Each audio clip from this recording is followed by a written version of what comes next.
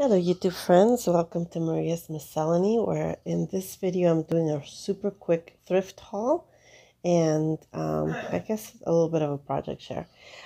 This weekend we stopped by Goodwill and I was so excited to find these punches. Now there were others there. Somebody must have just totally destashed their paper crafting supplies.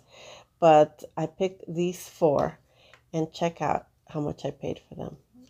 Less than $2. $1.91. And I think one of these, this one, was only 99 cents. There's a little paper stuck in there, okay? But the others were $1.91. So for $7, I got these four punches. I was so happy. So of course, the moment I got home, I had to try them on, make sure they're working perfectly, and they work perfectly.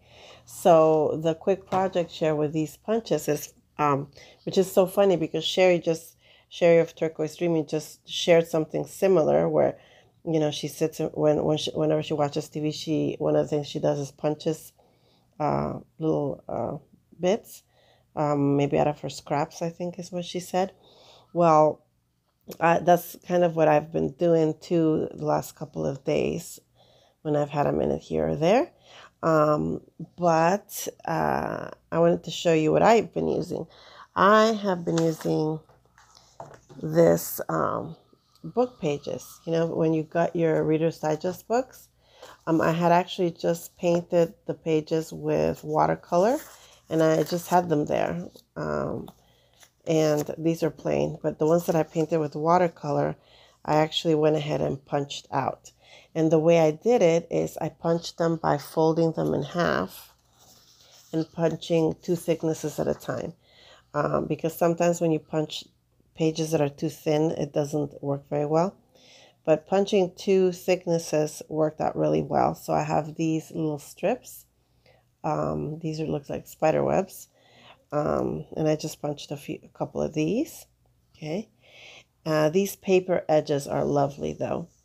Although I want to say punching them out on paper, I don't know that I'll be able to use them as edges. I might have to use them as embellishments and things because they're not as sturdy, and putting them at the edge of like a page, they might break. I mean, I've had a similar punch break before.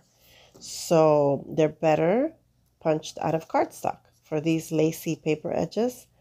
So this was a strip of cardstock that I had that was thick enough, and I really like how that turned out. See that? And so that could be used at glued at the edge of a page, and I think it'll be just fine. Of course, the back is plain white, but that's okay. And this is another piece of cardstock. Okay, so yeah, this I think I'm going to try to stick with cardstock, but still, look how pretty these are. See, with the painty papers. So I think I have an idea of what I'm going to do with this. But I made quite a few of these actually, edges with the painty paper. So there you go. And of course, these little doilies, I totally love them. That one I cut off a piece, but I had small pieces of wallpaper, and if you look closely, you can see the texture in that. That is so cool. I really like punching die cuts or punches out of wallpaper because of the dimension that it has. So all these are cut out of wallpaper right here. And it's just these pieces that I had on hand that, were little pieces. Now I have a lot more wallpaper, which I'll probably be using to cut more of these because I really love how they turned out. And then these are just regular paper. This was some music paper that I had photocopied. So this is just regular paper. And these are some of the Reader's Digest pages that were painted with watercolor. This is watercolor.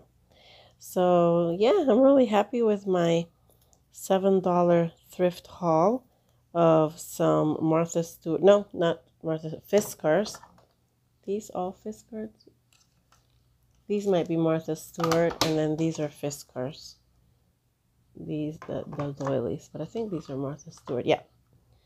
So 2 Martha Stewart. Oh, focus. There we go. 2 Martha Stewart punches and 2 Fiskars punches. I think I totally scored. All right. I hope you enjoyed this quick little video, and of course, as always, I hope you have a blessed day. Bye.